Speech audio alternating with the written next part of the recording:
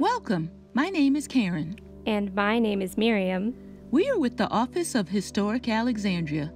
Join us as we explore the origins of the Contraband and Freedmen Cemetery Memorial, which honors the final resting place of more than 1,700 African Americans who fled to Old Town Alexandria during the Civil War to escape enslavement. These people were once hidden away, but through the partnership of historians, descendants, archaeologists, citizens of Alexandria, and the relentless work of many community activists, including the Friends of Freedmen Cemetery, this history was uncovered and brought back into the light. After Virginia joined the Confederacy and seceded from the United States in 1861, the Union Army quickly occupied the city of Alexandria.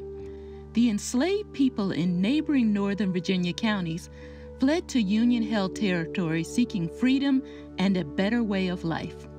The U.S. military declared these African Americans contraband of war or captured enemy property.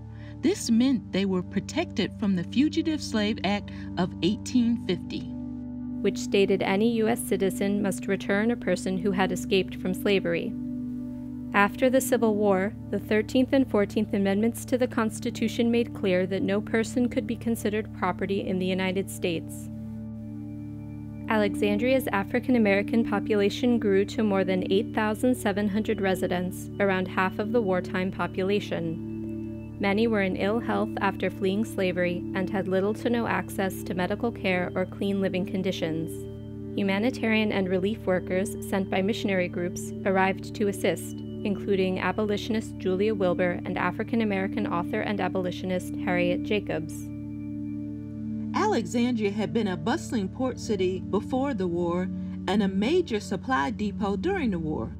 Some of those who had escaped slavery found work with the Union Army, and others scraped by as best they could. Many tragically died of malnutrition and disease. Young children were especially vulnerable. In 1864, Alexandria's military governor, Brigadier General John P. Slow, confiscated privately owned land on the outskirts of town for a cemetery for African Americans. It sits across from St. Mary's Cemetery, which had been established in 1795 for only white residents of Alexandria. A book of records was written for the Office of Civilian Superintendent of Contrabands. After the war's end, it was maintained by the Bureau of Refugees, Freedmen, and Abandoned Lands. Researcher Wesley E. Pippinger rediscovered it and was critical to the research of city historian T. Michael Miller.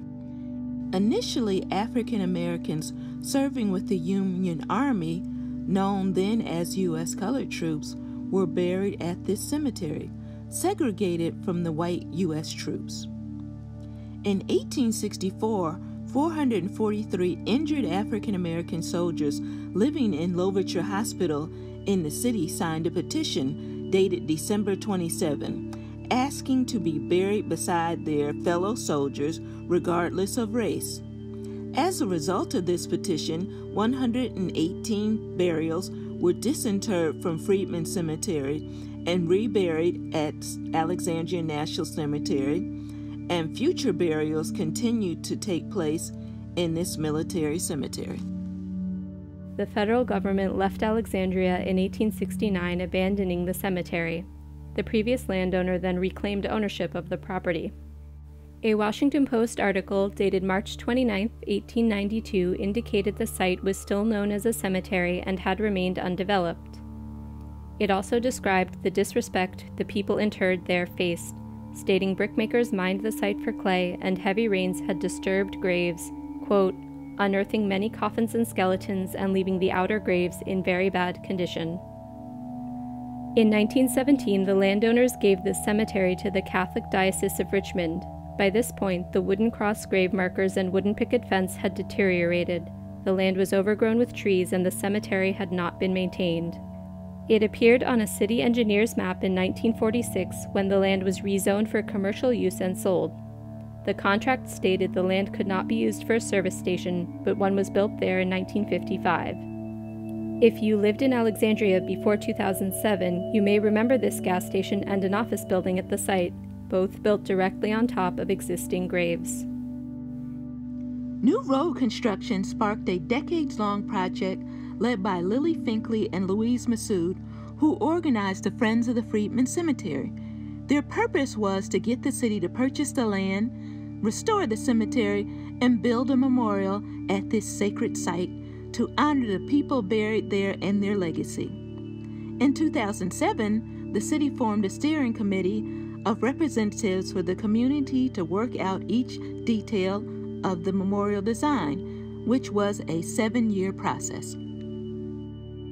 That same year, the city purchased the land and tore down the office building and gas station. A broader archaeological dig revealed the specific locations of dozens of graves at the site, as well as under the sidewalk and modern-day Washington Street itself.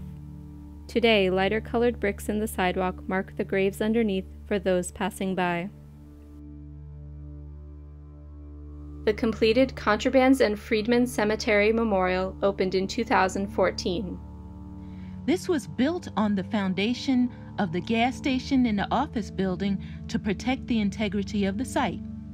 The steering committee carefully chose each feature, which consists of a wall of names, a statue titled The Path of Thorns and Roses by Mario Chiodo, portraying the difficult journey from slavery to freedom, and a cemetery path that you can peacefully walk to reflect on the brave men, women, and children buried at the site. Thank you for joining us to learn more about the Contraband and Freedmen Cemetery Memorial in Old Town Alexandria.